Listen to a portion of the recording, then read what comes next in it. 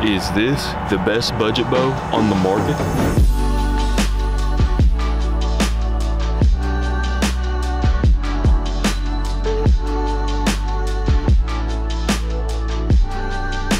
So this bow here is a top archery 60-inch hunting bow. It resembles the Black Hunter a lot. It is a little bit lower in the price range than the Black Hunter compared to the Mandarin Duck Black Hunter, the one that is the original from Mandarin Duck.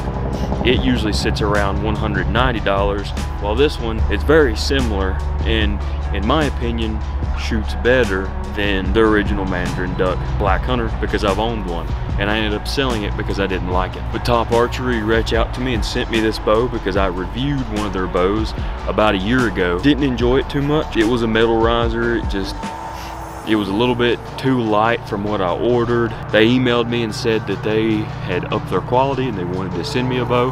And right here it is. And I've had it for a week now. I guess you'll get to see me unboxing it and putting it together right now. Here I have a package with a Top Archery bow. This is a budget bow. I reviewed a bow about a year ago from today. They were gracious enough to send me another one because the last one I reviewed wasn't so great. So they were gracious enough to send me another one and to try out, and I'm gonna make a review on it right now. So here's the package that the bow comes in. Let's crack this bad boy open and see what it looks like. Now, you got your manual here. Here is your riser. And from what I can see through the bubble wrap there, this thing looks pretty sweet, pretty nicely packaged. That thing is absolutely sweet looking. I don't know what kind of wood that is, but it is beautiful. And it's got a radius shelf that I see now. The grip feels good. It's got the radius shelf, which I like. It's got the radius, it's radiused on the side to get minimal arrow contact to the riser, which is always a good thing, better for tuning and stuff. All in all, it feels very nice in the hand. Yeah, let's get all this other stuff unboxed. So, here are your limbs, pretty simple. Probably just bamboo backed with fiberglass, black fiberglass. That tends to be what the best performing and cheapest way to manufacture bows are. This is actually a 45-pound bow. These are 45-pound limbs. Comes with a string, which looks to be an endless loop, probably a D97 or B55 or something like that. It actually comes with a stringer as well. Here is your limb bolts. It's actually got felt for limb groove silencers, and then you have string silencers here, which are these big fuzzy ones. I've never actually used these. They look very cool from what I've seen. However, when it comes to a hunting standpoint, if you're going to be out in weather, you want something like Dyneema or a paracord or something synthetic so it doesn't soak up water. However, these look very cool once you put them on. So if you're just shooting in the backyard or something, they work fine. This is probably your side plate and rest material. One thing I didn't mention that I like is this right here has felt on it, which will help the bow be a lot quieter. As you can see, it is a beautiful riser. So what I'm going to do is I'm going to get the limbs out and we'll put this bow together. Also, to take a quick look at the manual is very well instructed, and it has all your safety warnings on the back, but it does look nice on the inside, and it actually shows you the bow limb material, which is maple core, which is always good, and the back and front black fiberglass. It's a 60-inch bow, 15-inch riser length, which is great. I like the short risers. You can get it in between 30 and 50 pounds. I got mine at 45. It shows you the parts of the bow, the limb bolts, the limbs, the riser and stuff. It shows you how to install the limbs and the string. So identifying the bottom and top limb is nice. Well, I like the way they do this. The top limb is only cut on one side and the bottom limb is beveled on both sides. And as you can see, this is the bottom limb because it matches the bottom bracket.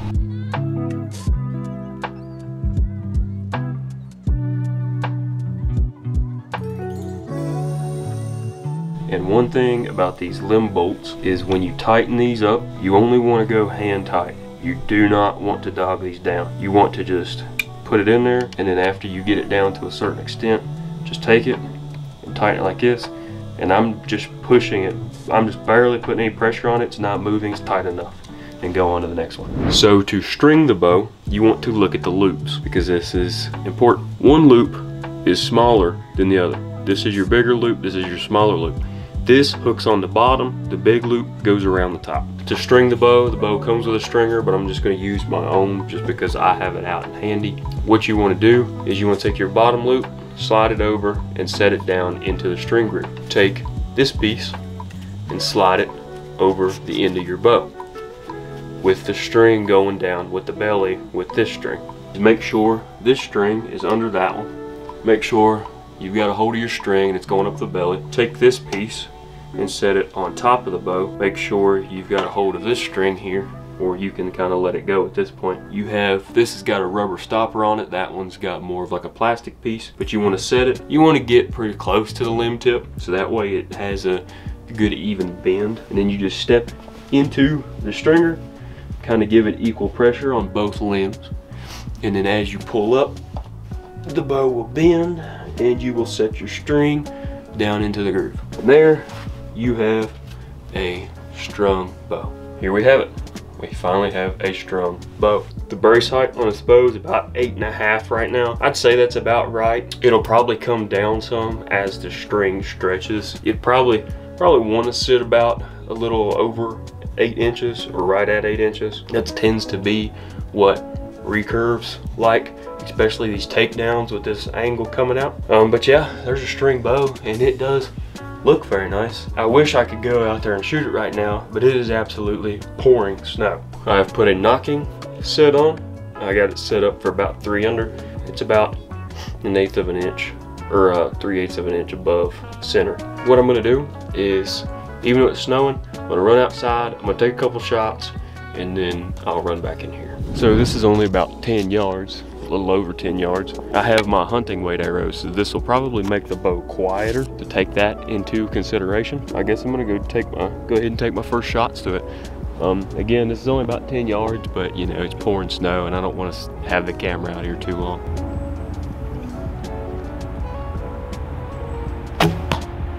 Feels nice.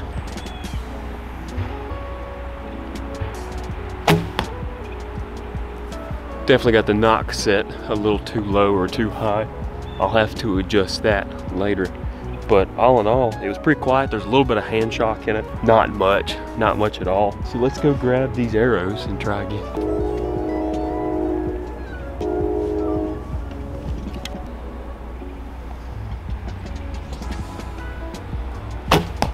Shoots pretty good. Like, I'm thoroughly impressed.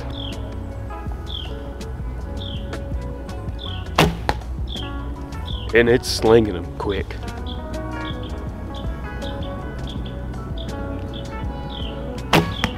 I'm hitting right where I'm looking.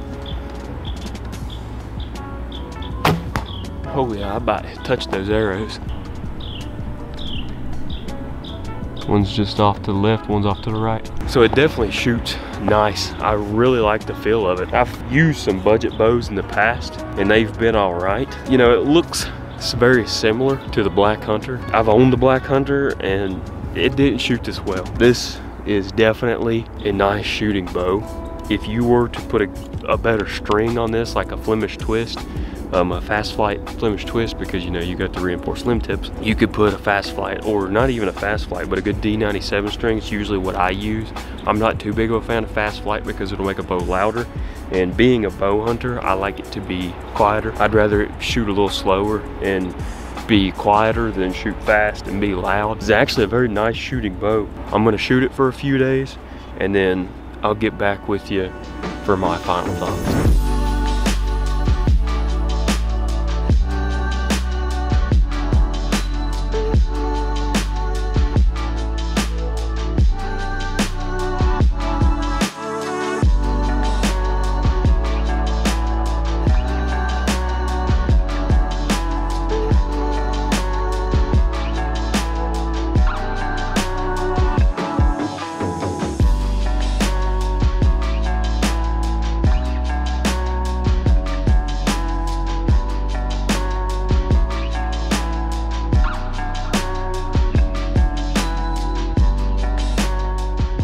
I've shot this for about a week now. As you can see, there's no snow on the ground anymore. We have had snow pour down on us for the longest little bit here. But I can finally come out here and get to record this because I got my new camera. Tell me what you think about that in the comments. I'll take a couple shots as I explain what I found, what I like, and what I dislike about the bow. So my first impressions of the bow were pretty strong.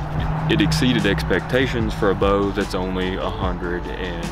I have been shooting my brand new Bear mag riser. It's been something that's been an extremely smooth bow, but it's a very high price point bow, sitting around anywhere from $800 to $1,000. So I had high expectations coming into this. Then I got to this bow. What did I think about it? It shocked me. I didn't have too high expectations because of the bow that I got last time, and it's only $100. You can't expect to get the most smoothest shooting, perfect draw, fastest bow, quietest bow for only $100. However, for $100, I would prefer this bow over the Black Hunter, and I've had the Black Hunter, and that typically tends to be what everybody leans to that gets into buying a budget bow. You're buying a lot of knockoffs if you want it for under 180 bucks. The original Black Hunter is around $190. However, you can get knockoffs on Amazon that aren't as good for about $80, $90. They have less quality control. I ended up just leaving this endless loop string on here because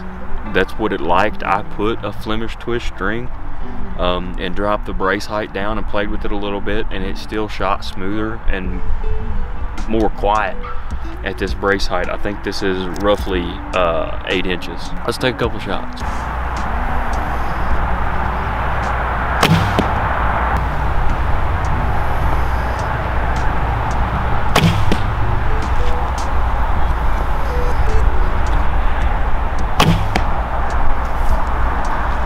As you can see, it is a little loud. I didn't shoot too great, but again, I'm not used to this bow. I've only been playing with it a little bit here and there during the snowstorm we've been having. However, you can tell it is a little bit loud, but again, these string silencers aren't the best for actually quieting the bow, but they look cool, and I don't have them perfectly even, which can make a difference. Hand shock, not much hand shock, not what you would expect, but any recurve takedown is going to give you a little bit of hand shock. There's always going to be a little bit of vibration in the limbs. Overall, if you were to go ahead and put string groove silencers in and also get you like a D97 string for this, it does have reinforced limb tips, so you can put a fast flight, but I don't even shoot fast flight on my hunting bows. I only use D97. So if you were to get a Flemish twist D97 string with some Dyneema puffs or some cat whiskers on this thing, you could really quieten this thing down, especially if you were to put some limb dampeners. I just don't have any limb dampeners. I haven't ordered a string,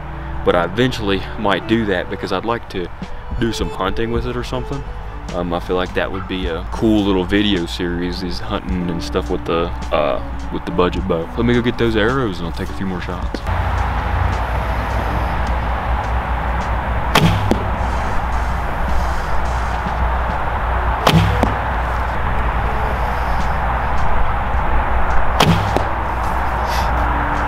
Not a bad group. I am a little bit high. Again, I'm still not used to this bow. I'm used to shooting the mag at this point, and this does shoot a little bit higher. It has a little bit different of a shelf, but one thing I do like is the radius shelf and the radius shelf and the radius side. I would definitely recommend this bow to anybody looking to get into traditional archery. It's a very decent bow for, I mean, little money. You can get limb dampeners for pretty cheap, and then you can get Velcro and just put in the string grooves and get you a new string. I get my strings from Whispering Bowstrings. They're usually, the bowstrings that I get are around $30 after you put the Dyneema puffs and stuff like that in there, the string silencers. And it'll come with the adjustable tie-on knock sets. And I also do shoot 3-under, which is gonna make the bow louder. I'll shoot a couple split finger because it'll quiet down the bow. I'll go shoot a couple like that before I close the video. A lot quieter.